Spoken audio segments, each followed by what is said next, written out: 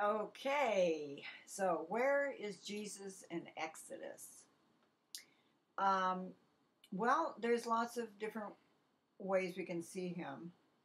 Um, One is when it talks about the Passover lamb, which is a spotless lamb sacrificed for the sin of the people. And later, Jesus was the sinless lamb of God. You know, when John the Baptist first saw Jesus, he said, "Behold, the Lamb of God that takes away the sin of the world." So he knew. And that's what Jesus was when he died on the cross. He was the Lamb of God. Then other things that we see Jesus in are like the tabernacle, where God and man can meet. And that's what Jesus is. It's the bridge between the gap between God and man. That's where we can meet God, is through Jesus. Besides the tabernacle as a whole, other things in the tabernacle were like a type of Christ, including the furniture. There was the table of the showbread, and Jesus is the bread of life. There's the Ark of the Covenant. There is the brazen altar, which was where sacrifices for sin were made. And also in Exodus, we can look at the similarities between Moses and Jesus. So I'm just going to read through some of these, okay, because I found them kind of interesting. So Moses was the first mediator between God and man, and Jesus is the final mediator between God and man.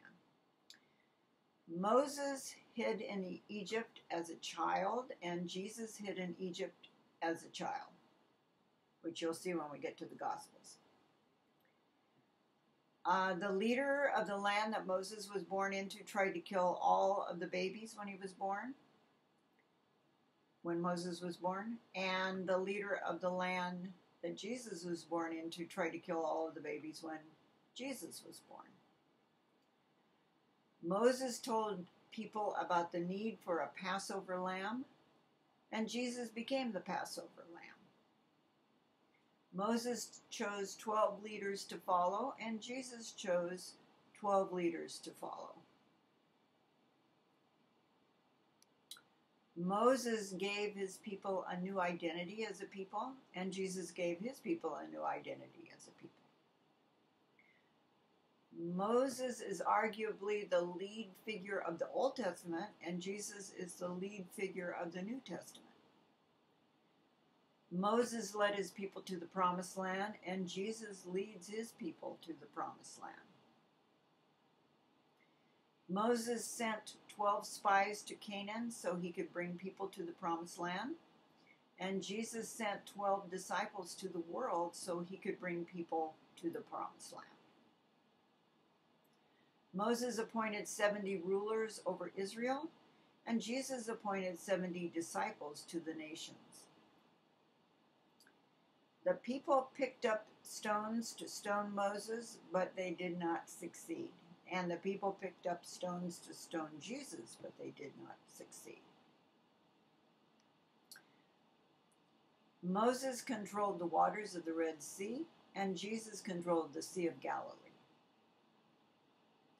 Moses brought living water out of the rock, and Jesus brings living water to all of his believers. The face of Moses shone with glory on Mount Sinai. The face of Jesus shone with glory on the Mount of Transfiguration. Moses lifted the brazen serpent up in the wilderness to heal people, and Jesus was lifted up on the cross to heal us from our own sins. Moses was a shepherd. Jesus was a good shepherd. Moses subdued an attacking army by raising his arms high on the top of a hill with two other people. beside him. Jesus subdued sin and death with arms raised high on a hill with two other people beside him. Moses fed thousands supernaturally with bread. Jesus fed thousands supernaturally with bread. Moses took a Gentile bride, and Jesus took a Gentile bride, the church. There is a long period of silence in the story of Moses from the time he was a child until adulthood, and there is a long period of silence in the story of Jesus from the time he was a child until adulthood. Moses showed compassion to a woman getting water at a well, and Jesus showed compassion to a woman getting water at a well. Moses' mission was to redeem Israel from slavery to Egypt, and Jesus' mission was to redeem mankind from slavery to sin. Moses gave God's law on a mountain, and Jesus gave the new law from the Mount of the Beatitudes, the Sermon on the Mount.